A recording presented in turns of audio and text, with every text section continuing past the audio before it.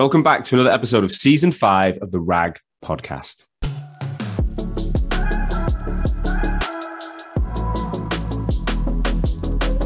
As you guys know by now, this is the #1 podcast across the recruitment sector globally. And we've always been on a mission to help recruitment agencies grow by interviewing founders and telling their stories of success from startup all the way to scale up and exit. Well, this season we're a little bit different.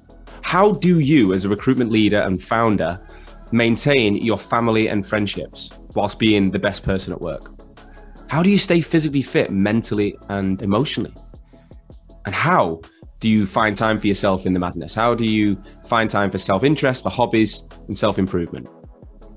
Well, to help you with this, I'm going to be interviewing someone every single week that can demonstrate experience in one or more of these areas. So I'm going to talk to recruitment founders and also some experts from outside the industry who can deep dive into things like relationships and health and well-being.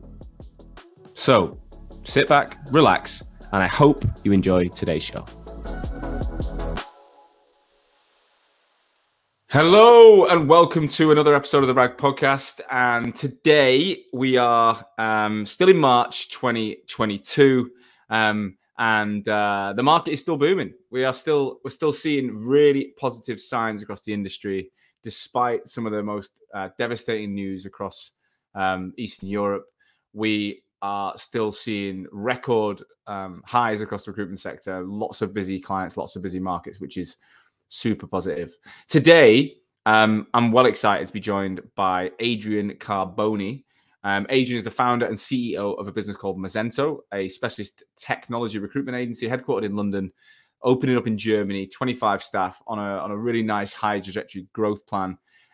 Adrian and I met late last year in London. He's now joined our academy program, which I'm excited about. But he's someone who I just instantly clicked with. I loved it. I loved his story. Adrian was a massive biller. He was like a £1.5 million biller in the SAP market who had shares in the organization he worked for, didn't really have the plan to leave and thought he'd make his 7-figure fund from being there at the end when the business finally went through further events. But for a number of reasons which we talk about, Adrian made the decision to partner with a colleague and open up Masento. And that was 5 years ago, same time as when I started. And over that period of time, he's grown, he's made mistakes, he's been very honest. But he comes across to me as a very mindful, very thankful person who is given a lot of value back. So I think anyone who's thinking about starting a business, this is someone who's 5 years in and has added, has managed to get to where they wanted to be at this point without, hiding from the pandemic and all the things that have happened. So it's a really raw but interesting, detailed story that I think will inspire the next generation. Right, without further ado, Adrian, welcome to the RAG podcast. Thank you very much. It's great to be here, Sean. Having met you and heard a few of the RAG podcasts, it's pretty exciting to be here. You did actually say to me in the past, like, when's my fucking invite? Do you remember? I'm gonna say I've got like one arm behind my back right now. That I've been. No, I'm joking. No, we had a really good time in London at Christmas, and yeah, so I'm excited to find out more about your story. Tell us, for those that don't know you, just give us the quick, 30-second overview of who you are and what you do.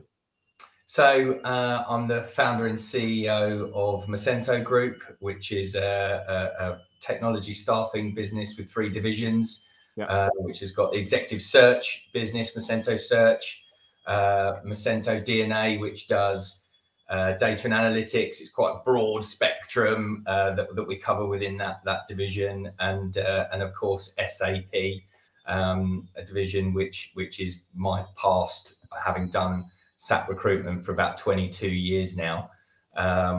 It's a long time. I know I don't look old enough. I know, mate. You don't. A lot of hair, of course. It's been an incredible journey, and very, very privileged to be in the position that we're in as a business and the people that we have in it. So how big's the company right now? So we are 25 people, turning over in excess of 15 million. And, we've been going for 5 years. and we're just about to launch our German business. Wow. And it would probably be at least 10 to 15 people bigger than that, if we had the right footfall of the right people coming through the door to interview and hire. Yeah, the age-old challenge. Oh, mate, you know, when you know, something you say in your introduction about this podcast is, you know, that in the trenches of growth, and that really resonates with me because you know, look, whilst we're in a fantastic position and, you know, we're a really profitable business, a really well-run, slick business, you know, again, we are very much feel like we're in the trenches of not being able to get enough manpower to service.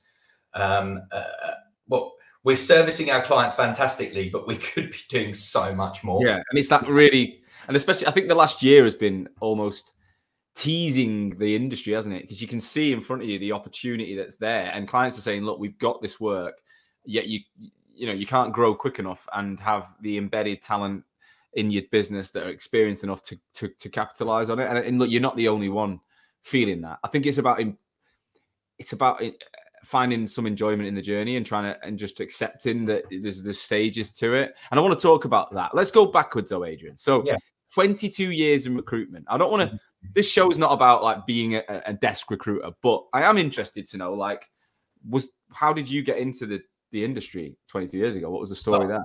Total accident, obviously. Like, I don't think anyone leaves school thinking, I want to be a recruiter. No. But I wish someone had told me about it. Maybe but yeah, no, my brothers are builders. They were doing a project in a company in Watford, and the car park was full of Lamborghinis and Ferraris and all sorts. And they were like, "What do you do here?" Yeah. And to the company PA, and she was like, "SAP recruitment, IT recruitment," and they were like, "My little brother could do this." So they got me an interview. And I met all the 9 people that worked in the company in my interview process. And that was mainly because they thought I was hilarious, because I was this 18-year-old mega enthusiastic guy that was kind of frothing at the mouth to get an opportunity in this company. And they were all coming out the interview going, "You've got to see this guy. You've got to go see this guy." I can actually imagine you at 18. Totally. Spiky black hair and just chatting. Yeah, 3-piece suit. Yeah.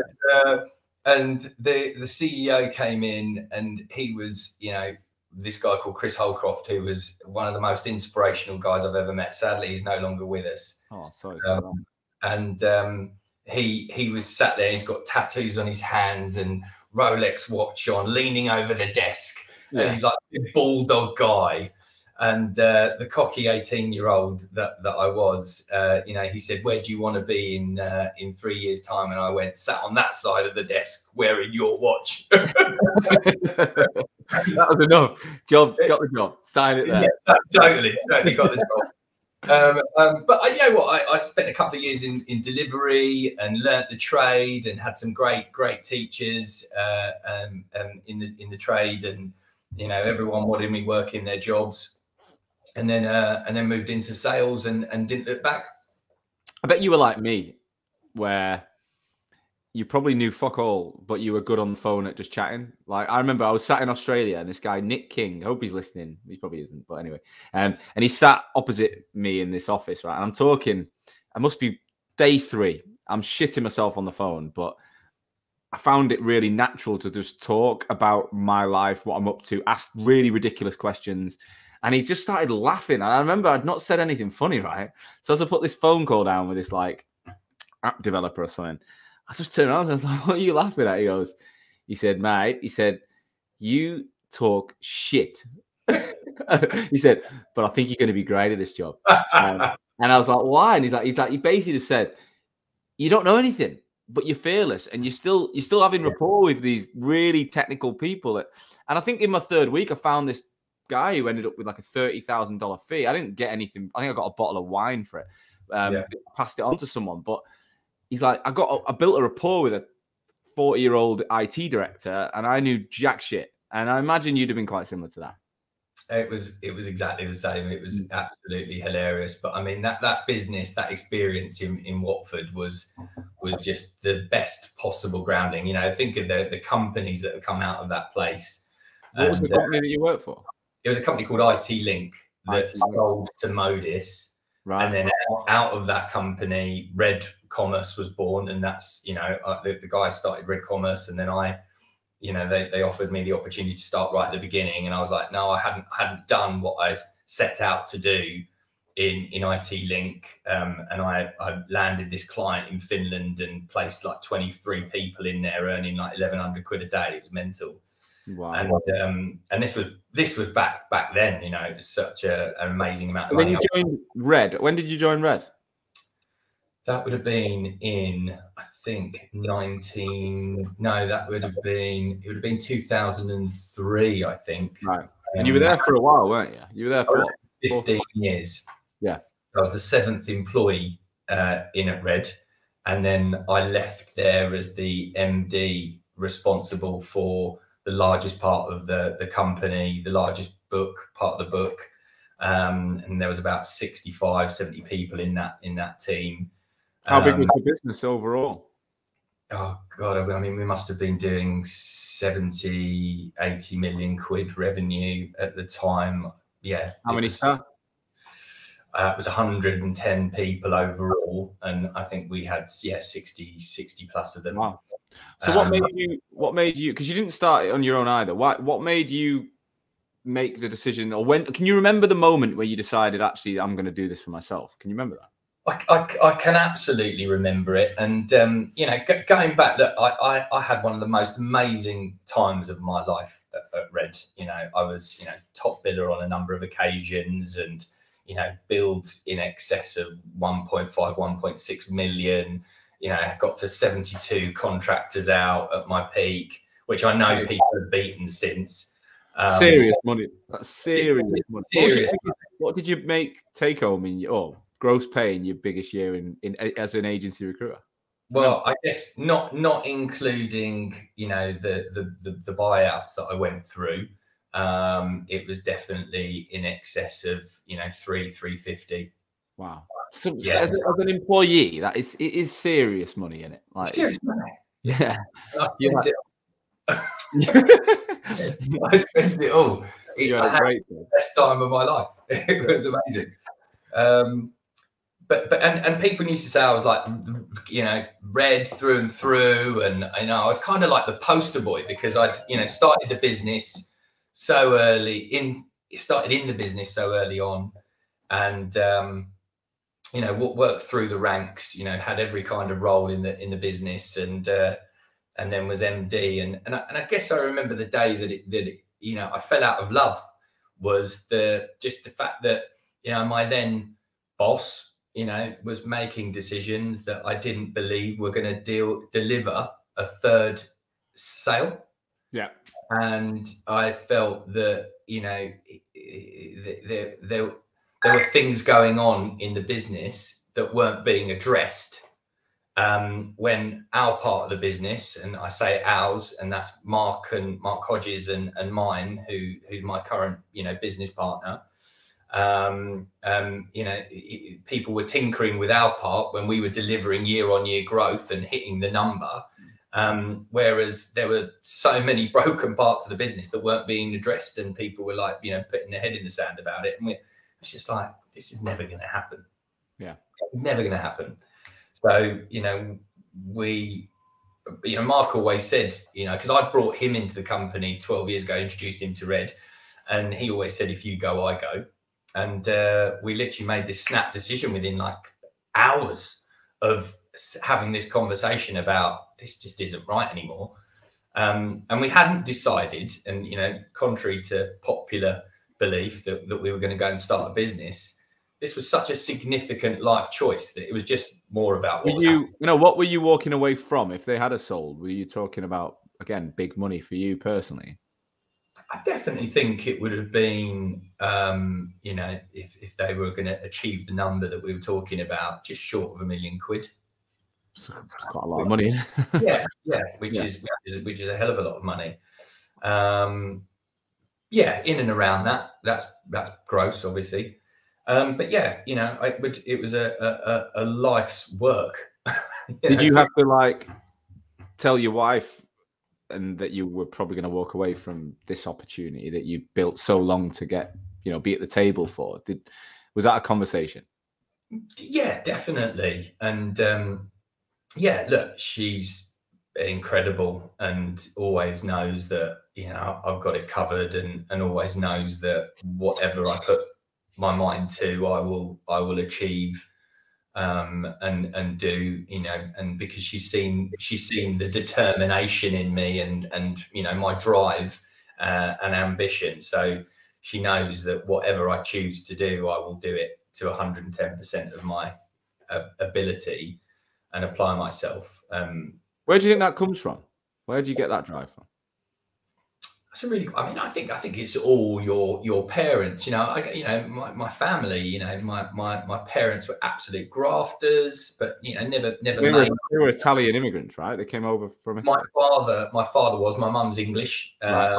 and then, you know, I spent the early part of my life in Italy growing up. They ran a bar, and then we came back with nothing, and just grafters, just proper grafters, and they just instilled that. You know, you work hard enough at anything and it will happen. I just want to mention our sponsors today. Obviously, Vincere, who are literally all over the market right now. The CRM system of choice for so many new recruitment businesses and existing recruitment businesses out there.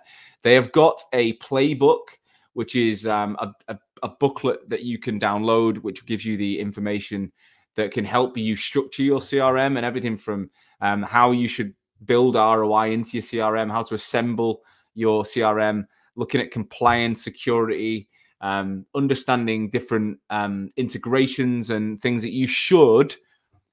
It's effectively giving you the knowledge to decide how you structure your CRM for the long-term growth of your recruitment business. If you would like it, click the link that's attached to this episode and download it. It's free.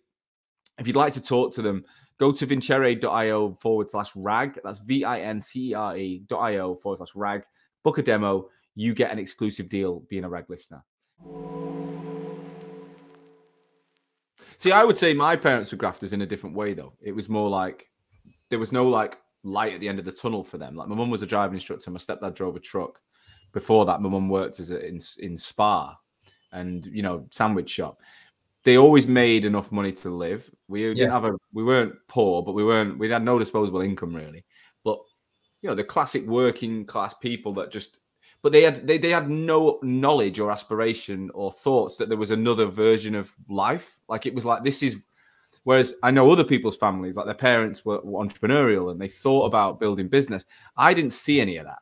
And that's sometimes why I wonder, where the fuck did I get it from? Because I had no one in my circle that I could lean on that was doing well. Like, I remember thinking teachers were loaded. They were rich. They were. That was in my head. Teachers are so wealthy. That's probably why I ended up becoming a teacher. It's not. It's mad. Was your dad entrepreneurial then? Did he have that flair? No, I think it was probably my mum actually. She was a seamstress and, you know, dressmaker, but she was really creative and always managed to make money. Not a great deal, but I think she just instilled in us that, you know, things cost money. If you like the finer things in life, you've got to work for them. Nothing comes to you for nothing. And, you know, just seeing the work ethic really rubbed off on me. I wouldn't say I was ever the best recruiter out there or the smartest person out there. I was definitely the person that was prepared to work hard. I think if you did 1.7 million or 1.5 million a year, you're up there with one of the best recruiters. Like you're in the top percentage of recruiters. There's no doubt, right? So let's go back to where that moment you've had the chat at home or whatever. You and Mark decide like it's going to happen. What did you then? How did that process unfold? It was all so fast. It was just, we checked out. We're not scheming. There's nothing like that going on. We have just checked out, and this is such a big life decision that it needs to be dealt with and addressed now, and then we'll work out what goes on later down the line. So we handed in our notice. We said, this isn't a negotiation. This isn't a, you know, anything at all. This is just over. Thank you very much. Amazing time. Good luck. Your problem now, not ours. And they make you work. They make you work a day, or did you, they basically flew the board in that night from Scotland. You know, had everybody in the boardroom with us saying, you know, tell us why. It's like, to be honest, you know why. It's in all of the board minutes that we've had for the last 6 months. We've said it all, but no one's dealing with any of it. And this isn't a negotiation. This is just a goodbye. Yeah. No. Give us an opportunity to address your problems or what you've got an issue with over the next 4 weeks. And if we can't solve it, we'll accept your notice period. So we were like, no, all right. Yeah. Okay, fine. You have the conversation. And really that was more than anything, it was, I think, a ploy to try and divide and conquer. It was a ploy to try and, you know, divide us and get one of us in a room and try and retain one of us. Yeah. Which didn't happen. Anyway, you know, we handed in our notice. We went to the pub. The colour drained out of our face because we were like, we've just left amazing jobs. I remember that. And amazing careers. And, you know, it was like, what have we done? But we agreed that we weren't going to make any snap decisions. And actually, we went away, took our families away. And my family and I went off to Sri Lanka for Christmas, which was amazing, and came back. And we sat in a hotel in January and sat down and said, right, we're going to do this. And we shook hands, and Mark and I agreed to start Masento. And where did the name come from? Always the hardest part, right? Fucking horrible. It's always the hardest part. Actually, so sento means to listen and to feel in Italian. Right. Yeah, your sento. And then the M&A is Mark and Adrian. So Masento. I like it. I mean, it sounds very Italian, doesn't it? It sounds Italian. Yeah, I think it does. Yeah, no, I guess we like something that's a bit not just screaming out, we are a recruitment company. Yeah. But it sounds like a consultancy type business. And a bit like Hoxo, it was a made up word, but it took so long to get there. It's so annoying. But once you get it, you know, you're like, yeah, I'm stuck with this one. So tell us about the business. How did that first year go? Because you're obviously really good billers. Had you been managing in the last few years before? Had you been on the tools? No. I think that was one of the reasons I didn't go into recruitment in the end, was because I'd been so far removed from that day to day. I don't know if I was that keen on going back, if I'm honest. How did you find it? Like, painting the picture of the environment, what it looked like, how you felt at the beginning of your journey.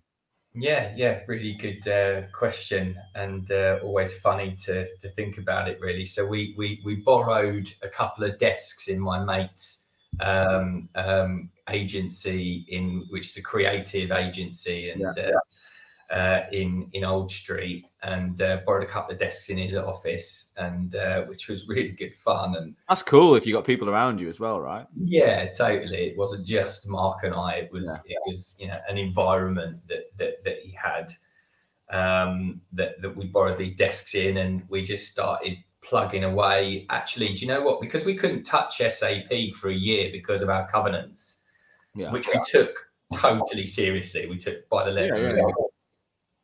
We basically had to go into data and analytics, which was like learning a brand new language.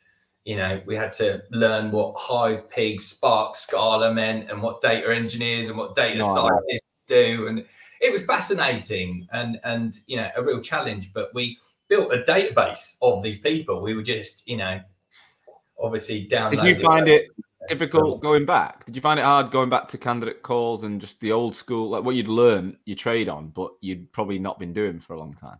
To be honest with you, Sean, because it was a needs must, and it was exciting, and it was like, look, you know, we paid ourselves 11 grand each in the first year, right? And we were used to earning, you know, a lot of money, right? So it was a case of, we've got to make this work. We've got to make this work. And we took some investment, but we didn't spend it. We never spent the investment that we took. But yeah, no, it was buzzing. It was exciting. It was great to get out there and do something different after such a long time of doing SAP, and being brainwashed by it. And you know, really fortunately, an old client reached out and said, is what you're doing related to red? And I was like, no. And he went, good, because, you know, I don't need SAP people. I need data people. And he introduced me to this company that he was working for. And, you know, very, very quickly, we got up to like 30, 40 contractors working in the company. We became their sole supplier in the first year, which was like, you know, can't believe it, you know. And actually, you know, Mark, you know, that will not mind me saying, he was struggling at enjoying the BD, and he wasn't getting he didn't get the rub of the green immediately. But we always knew that I was the more salesy front of house guy, and Mark was definitely always going to play much more to his strengths around, you know, being more operational. Yeah. And thank God, because he is all. You need that though. You need that. You need that balance. Like me and Amma is a salesperson, ex-recruiter, and he still sells, but he's still way more operational than me. I'm shit with that stuff, if I'm honest. Like I'm better on camera and in meetings and inspiring stories, communicating messages, but you get me looking at spreadsheets of, you know, operational improvements. I'm just not your guy. But at the beginning you kind of got to do anything, and then it starts, as you get a bit bigger, it starts to naturally go that way, I imagine. Exactly that. So, you know, we got to the stage where, you know, we were straight into a WeWork that was, you know, the size of a broom cupboard, and, you know, we were practically sat on each other's laps with a couple of employees. And when did you start hiring then? How soon did you start? Because I imagine was the investment for that, or was it for just protection? It was for that, but again, because we ended up getting a load of contractors placed, we never spent that investment. Yeah. But we started hiring, I think, in month 4. Right. You know, we hired a delivery guy and a couple of salespeople, and we moved them, and, you know, and then another couple, and we moved around in WeWorks. You know, we were always the first into a new building and got good deals and everything. And, you know, we just slowly grew across WeWork offices, and then obviously, you know, what was it, year 2 or 3, the pandemic hit. Right. And we'll get to that in a sec. So you were growing nicely. Yeah. And I mean, WeWork's a really interesting concept, isn't it? Like, it's when we started it in recruitment, it didn't exist, and then it became this. If you go now, it's still full of recruiters. Like, and I've actually just took an office space. It's mad because 5 years later, I feel like the broom cupboard. I've just took my own office space in Sheffield, where I live now. Yeah. And it's just for me, right? And it's 2-man office, but it's in like a mini WeWork. It's not WeWork, but it is. And when I was signing up, I said, you know, tell me about the type of people that are in here. And there's 10 recruitment companies in this little place. I was like, they're fucking everywhere. But I love that. I think it's great. And the flexibility that it provides you to grow and move, you know, we wouldn't have had that. You would have had to take a big long lease 10, 15 years ago. You'd have to lock yourself in for shit. So it allows that flexibility. Did you know what type of business you wanted to create at the beginning? Did you two draw it out like this is the end game? Like what was the vision back then, do you think? Yeah, no, we've always been you know, really aligned on you know, the end goal, but what is the day-to-day focus that's going to achieve that, you know. And look, the end goal is, you know, like I'm sure a lot of people in recruitment, you know, they want to sail off into the sunset and leave a fantastic business and legacy, like Red is today. You know, it's a renowned organization. We want to build a business that has, you know, stands for quality, that delivers, that people are proud to work for, and that clients are proud to work with. You know, and it's a market leader in all 3 of our businesses.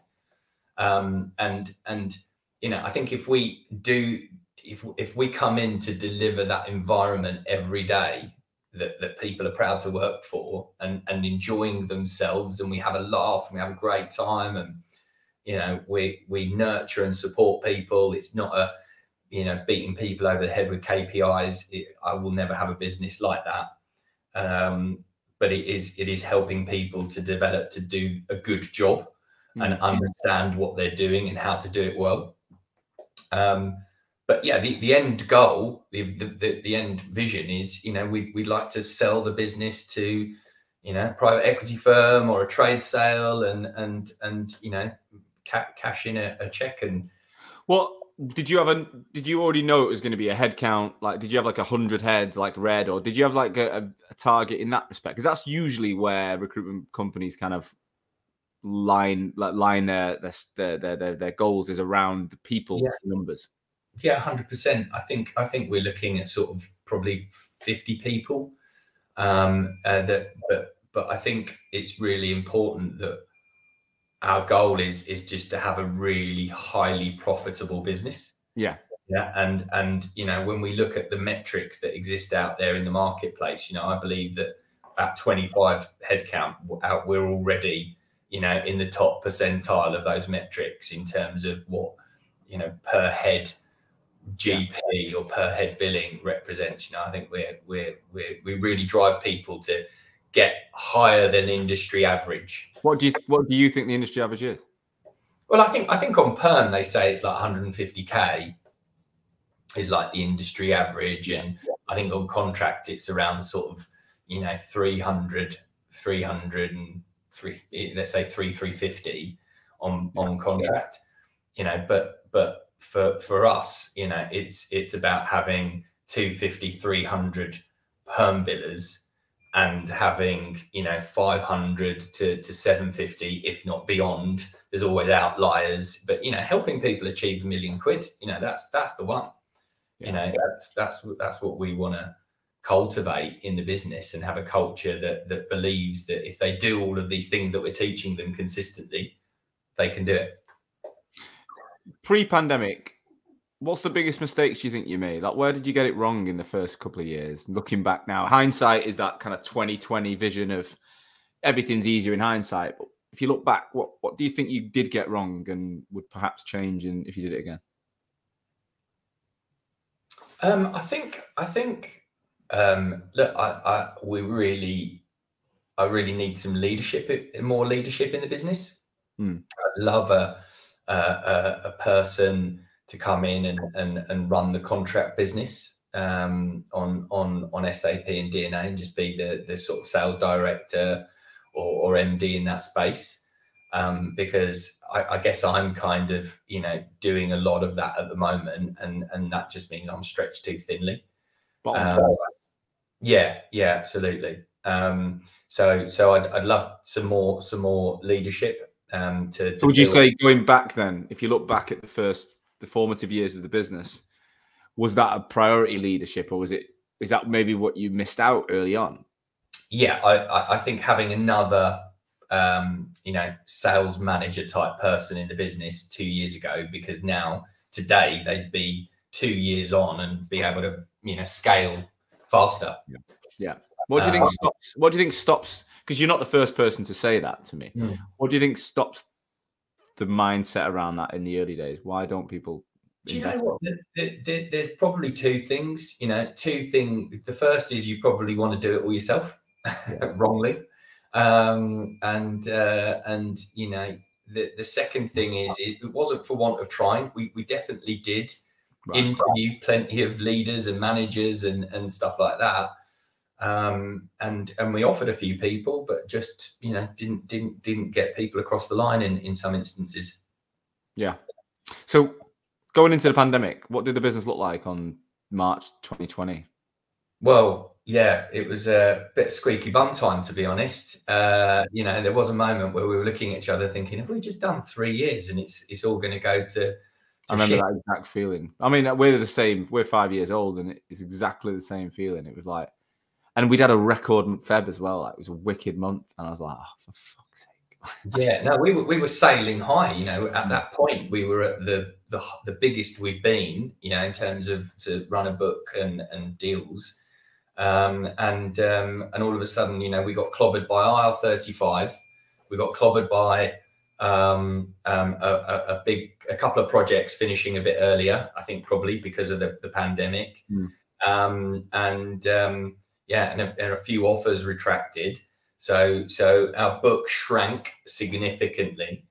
And we made a decision at that point, you know, were we gonna get rid of people and scale back, or were we gonna batten down the hatches and really focus on, you know, development, training? You know, we engaged a high performance coach that the whole business went on for 3 months, which was a super inspiring project. A guy called JP, Jean-Pierre de Villiers, great guy. And we did that. We battened down the hatches. You know, we were sending everyone cocktails to make at home. You know, we were sending out bar menus where everyone had to cook what was on the menu at home, and getting all online and doing it together, and quizzes. And we would, you know, there'd be moments where we'd get super drunk on these quizzes and have a right. We'd all be rolling around. It would be well funny. But yeah, we had a great time. You know, as hard as it was, you know, from a mental health perspective for some people, you know, when things got really tough, we went and met people in parks and went for walks and just made sure that they felt supported. So, yeah, would you say, if you could go and erase that period of your business, if you could say COVID never happened and the trajectory you were on, what decision would you get rid of it, or would you hold on to it? No, as awful as it was for lots of people, the pandemic, and obviously there were lives lost, and you know, and some people, you know, from a mental health perspective, are not as in a good place. I'm thankful because I got to spend so much more time with my family. I got to see my kids grow up, which I'd sacrificed a lot of that for my career. And that was an amazing experience, and I think they're better for it too. I think we'll never go back to a 5-day a week in the office, which again, I don't think there's anyone in their right mind that isn't thankful for. And yeah, there's definitely some massive lessons that we learned about trust as well. You know, I guess I always trusted the team, right? But actually, you're thrust into those situations, and all of a sudden, you know, they live up to that trust. And you know, we've got an incredible bunch of people, all ages, all different backgrounds, etc. But they're brilliant, and you know, they've shown that they care about the job that they do and wanting to be successful, as well as the business that they work for. You know what? I think you've nailed it there. Like the thing about our sector before the pandemic was, it wasn't that we didn't trust people, but we were drilled a certain way. Like the amount of conversations in offices when people worked from home and people were like, bullshit. Or, you know, you had to go to a doctor's appointment, or anything that took you away from the standard day would be frowned upon. And that was industry standard. Like, that's not just your background, it's mine and everyone else's who listens to this show that will remember those moments where I remember being at the end of my time at Venquis, and I was billing, you know, my team was doing 1/3 of the business revenue, and I was the top biller since the day I'd started, and I'd never had a sick day ever. And I don't think you could trust anyone more than me at this point, right? And I just moved house, and I was waiting on shit being delivered. I bought my first house, and I remember working from home. I probably must have done about 5 days over 3 weeks.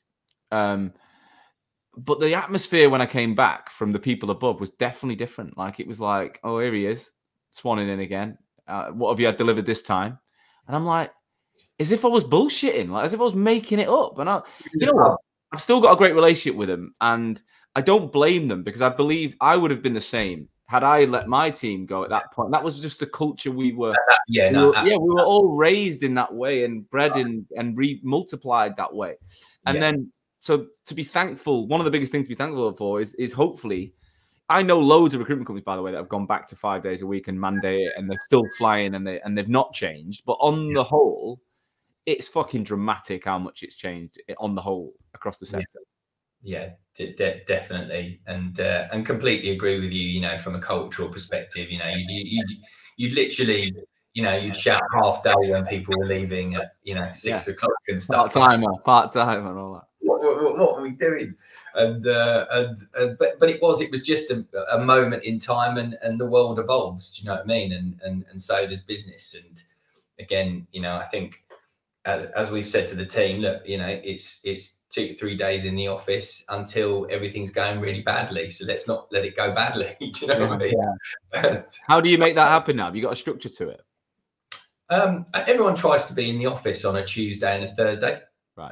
Predominantly, obviously, there's always a bit of flexibility around that if people need to wait in for stuff or get stuff done. But yeah, Tuesdays and Thursdays tend to be the days that everyone gets in, and then sometimes there'll be events or directors clubs or specific training that people need to attend that we're having delivered in person. I just want to mention our sponsors today, District 4.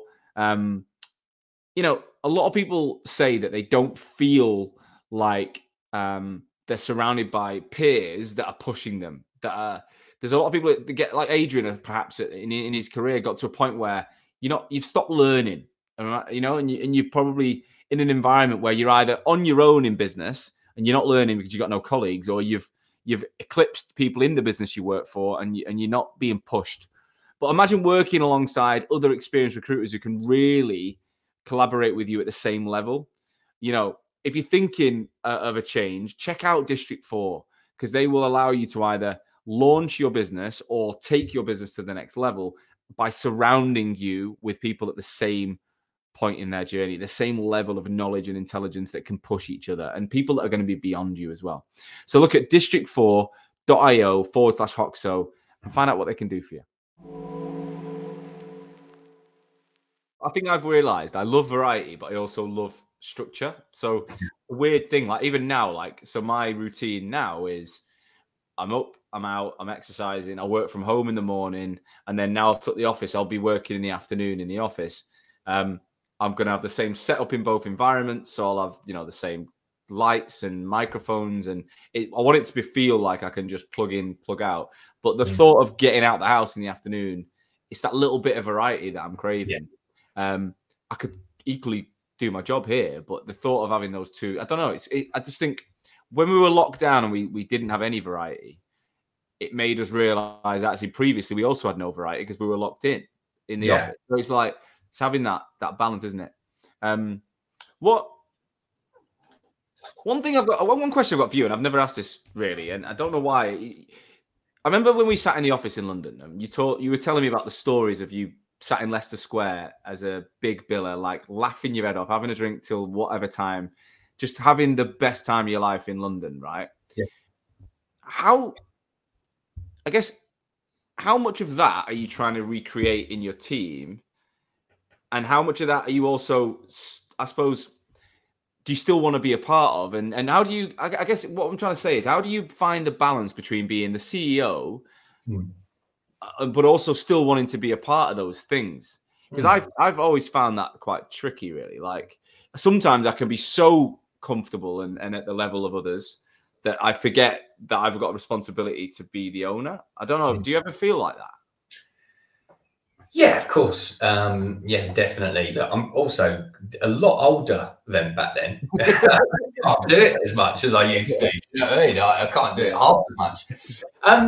Look, I think as a business, we've got a really respectful bunch of people, and I think what's also changed is again the culture around recruitment isn't all about out every night and you know, tearing it up. And again, you know, one thing I was really proud of through lockdown was that, you know, we engaged this coach and you know, some of the people in the team were talking about, you know, how do we become more disciplined around our lives? Because, you know, going out for a beer turns into 10 and, you know, all of a sudden, you know, they're just feeling crap for the rest of the week, and that they recognize that's not good for what they want to achieve in business.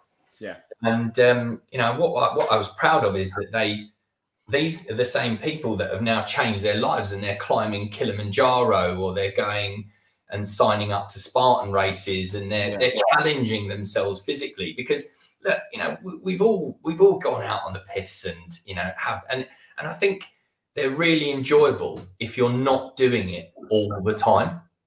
Yeah. And I think, I love doing it and dipping in and having a great time. But the fact that it's not every week makes it that much more fun.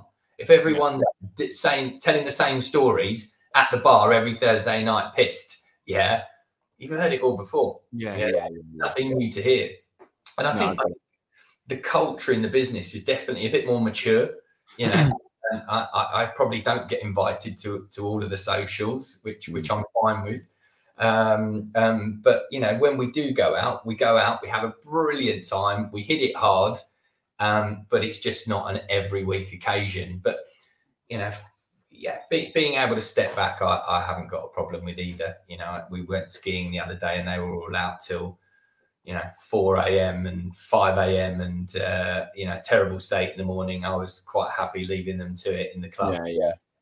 What do you think is the hardest thing about being you in this role? Like, because I think it's very easy on this show to promote the positives and make it fucking sound like everyone's going to make millions and it's brilliant, and all you do is you leave your job, you start a business, and that's it.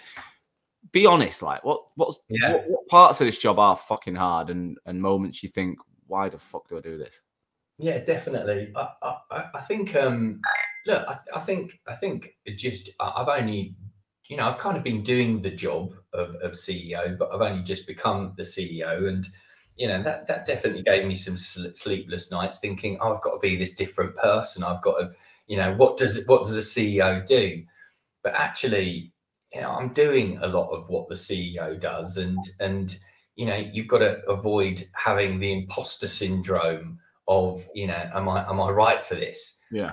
But look, my passion is giving people an environment in which to succeed in. That's what I'm passionate about, and seeing people succeed in that is gives me as much of a buzz as I ever got out of, billing and in hitting great numbers, etc. It's as much above, if not more, seeing other people succeed. So I think definitely, the imposter syndrome I've definitely experienced, and thinking, right, am I the right person for it? And I am the right person for it right now. And that's not to say that in future I don't hire a CEO to run the business and take it to the next level. Yeah. And also, I guess what's hard is, I think sometimes, sometimes I probably need to be a bit harder, on people. I'm very easygoing. I don't want to have to tell people that they need to work harder. That's boring. I want to work on. I want to jump on client calls with them. I want to, help them work out how to, win business out of a specific client, or what's the right strategy to open up a, FTSE business or a global organization. What is it? Help them understand a need and a demand, or how a project works. That's the interesting stuff. But I think sometimes I'm probably a bit too relaxed and need to be a bit harder, and that's not my natural. No, I think I'm very similar in that respect. Like, you can kind of lean into the things you're good at and you enjoy, but you got to remember the business needs other things. And it's, I think a lot of people go through that when they're in the growing of a business. Like, you naturally, you can leave it to other people if that's a better skill set, but there's times where you have to make that difficult decision, or swallow your pride and do something that you didn't want to do. How has your life changed outside of work as a result of the last 5 years? I imagine you had a great life, you had a growing family, you had money at Red and everything, but now you're the business owner. You said pre-pandemic you sacrificed a lot. Yeah. So how would you describe it now? Like, and what has being a business owner enabled you to be able to do and shape and provide? Yeah, I mean, I think there is a misconception when you've got a successful business that you're just taking every penny out of it, right? Which we are not. I've definitely felt I've had more money. Yeah, I have as well. Yeah, but that's because we're completely committed to investing in the growth of the business. Yeah. And you know, managing cash flow is something that perhaps a salesperson hasn't had to ever think about, and making sure that, you know, we're always giving the money, the business, the opportunity to grow, and not stifle that by taking everything out. That's not what we're into. We're into the journey. How has my life, you know, changed? Again, I guess I just am more available, having had my own business for my kids and for my family. And you know, my wife started going back to work, so you know, just so much more available. Whereas, you know, when I was at Red, I just wasn't. You know, I was there at 8 a.m. in the morning, and I wasn't home before 8 p.m. at night. And you know, having the flexibility in my own business, it's just made me more available to them, and seeing them grow up, and that's a privilege. So what would you do in an average week or month that like, what does that mean you can do or do as a result of the flexibility? Well, have dinner with them a couple of times a week, which is lovely. You know, prepare their breakfast a couple of times a week, and see all of that school routine unfold, which is a bit stressful. But yeah, just see how they're developing, and see the funny things that they do, and getting so much more of that time with them, and not just being a weekend dad. Football practice and stuff like that, and on a Wednesday, and taken into that now and again, which is great. And yeah, it's just much more available, which again is brilliant. And where do you get your personal support or even fun? Like, you've got, because I think as a CEO, as a business leader, as a family man, as a dad, as a husband, you're providing all the time, right? Everyone else is really, you're serving everyone. But what about you? Like, so where do you have a routine or a process or hobbies or anything that is all about you and not about serving others? Do you have anything like that in your life?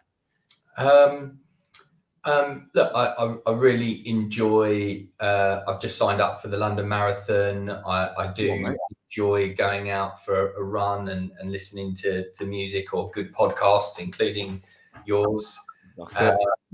I really enjoy, you know, socializing and going out for dinner, or going out and meeting mates and just being able to have a laugh and not talk about business at all, and literally just have a laugh. And that's always good fun. And getting away on holiday, you know, having those moments where you can switch off, lie in the sun, which we don't have enough of in this country, and just properly. How often do you get away, do you think? Have you got a plan around that? Yeah, I mean, look, obviously not loads recently, but we typically do a 2 to 3 week holiday in the summer. And you know, I've got a place in Sardinia that I go to, and that's where we grew up. And that's literally, you arrive, you know where everything is. Yeah, you're arriving at your own place, and you're instantly in that mode of relax, because you haven't got anything out. You haven't got to think about anything. You just know the drill. Yeah, lovely. And then, you know, we'll try and go away with the lads skiing once a year as well, typically, which is always good fun, and a good opportunity just to let loose. Do you know what I mean? I think my hobby is letting loose when I can, just to forget about everything. Yeah, because you're so focused and so aware. It is about just letting the hair down, which I'm sure you spend a lot of time. I'm thinking of growing my hair this year. You know, I know a lot of people are losing it, and I'm lucky enough not to be. I'm going grey as shit, but I'm not losing it. And I'm thinking, like, what do you reckon, like a David Ginola by the end of the year? Go for it, mate. My twins, 10 years older than me, both got long hair. I was like, what happened? Yeah, you can still cut it off, right? So I'm thinking I'm going to trial it for a bit. I quite like the short cut, and I like the thought of the long cut. I just don't like the thought of anything in between. I'm like, I'm going to look like a fucking, I don't know, mushroom head in about 2 months if I do it. So we'll see. Go for it. So now that you're 5 years in, pandemic hopefully is out the way. It feels like it's out the way, doesn't it? The market's booming. what's in store? Like, what does 2022 look like for you now? What are you trying to do right now? Yeah, growth. You know, it's growth. It's making sure that we are, you know, building out more of the operational infrastructure. So, you know, trying to hire a senior talent acquisition stroke HR manager who we can develop into a HR director and really help them grow their career in the business. You know, we're bringing on a finance director. You know, and then you know, we could hire 10, 12 people today. Launch the German GmbH, and you know, again, hire into that and have the right leadership. It's all about the right leadership. Yeah, and promote people into team lead and practice manager positions over the next, you know, 12, 18 months. That's a massive goal. I love it. Why is finance director now? What's that going to, again, I can see it, but why, what do you think that will do for the business? Well, I think we, you know, look, Mark isn't a CFO. He's not, you know, he's a recruiter that's doing that part of the job incredibly well. Yeah. Within the boundaries of what he knows, but he doesn't know what he doesn't know. Yeah. And ultimately, you know, you've got to have people that have got that depth of expertise in the right positions. And, you know, we need somebody that's going to make sure that we get, you know, the structure right and just make sure that we're always bulletproof and the foundations are super solid for whatever scale and growth that we achieve. You know, we might get to 50 and say, let's go to 100. So yeah. But 50 is the next line. That's the next ladder, the next step on the ladder, isn't it? And that is interesting. I think as founders, we've got to be prepared that perhaps we might not both want to be on the journey at certain points, you know, like that, because you might get to 50 and you might take a big fucking deep breath and go, well done. And then Mark goes, I want to get to 100, or you do and he doesn't. And that's the sort of thing to think about. But regular communication around this stuff, I found with my business partner, you know, we're not actually that directly connected at the moment, because I run the academy, as you know, you've just joined, and hopefully you're enjoying it. I saw you're on the call yesterday, weren't you? You were very vocal on it. Yeah. And then you've got Amma runs the agency side of our business, which is more of a done for you managed service. So we don't touch daily around that much, other than like big decisions. But then we sit down every couple of weeks and we have a genuine chat about how we feel about where we're going, and it keeps us aligned. I've met a few businesses recently where there's a real obvious disconnect between the founders and what one person wants and one person doesn't. Final question, because I'm mindful of time, but could you give us 3 things that you would, if I was I'm about to start my business in 2022, I'm an aspiring owner. Give us 3 words of wisdom, or three pieces of advice that you've learned in the last 5 years that would help someone thrive and be the best boss they can be, or best business owner they can be.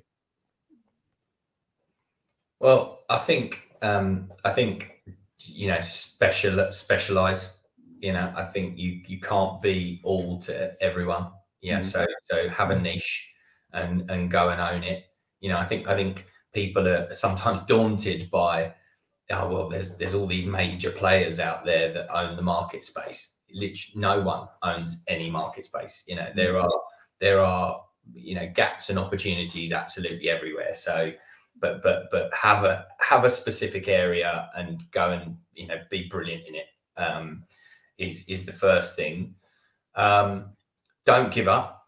Yeah, you know, you expect hard times. Have realistic plans. You know, the amount of times that we interview people and they say, you know, we're gonna do this in the first year and this in the second year, and it's great. But I think if you are going to go and start a business, have that goal, but work out what would it look like if you didn't do all of that. You know, can you survive? Are you going to lose your house? You know, you know, if you did, you know, a third of it, what does that look like to you? And can you still manage that? And you know, is your partner and wife aligned to understanding what it could look like if you don't achieve all of your major targets? because, you know, look, there's always well-laid plans, but, you know, when does everything go 100% to plan? Yeah, true. Any final one? I think if you're going to do it, be in business with somebody, you know, you're absolutely right. You gotta trust them. You know, you've got to trust them implicitly, and that's something I'm so grateful that I have with Mark. I absolutely trust him and the other directors in the business. You know, we've all known each other for a really long time, and having that trust is you know, helps you sleep at night. You know, no one's going to run off with a bank balance. You know, that's pretty important. It is. Really big time. I mean, Amma's been my best mate since we first week of uni, so we know each other since 2004, and yeah, he's like a brother. Like, and that a lot of people find that really difficult to work with. Like, he's my closest friend, right? But it's mad. I'd say our friendships probably took a step back a little bit because we have something else that we now share. And sometimes it is nice to go out, especially when there's another mate. Like James is our third, is probably the third best. We were a three who lived together for years.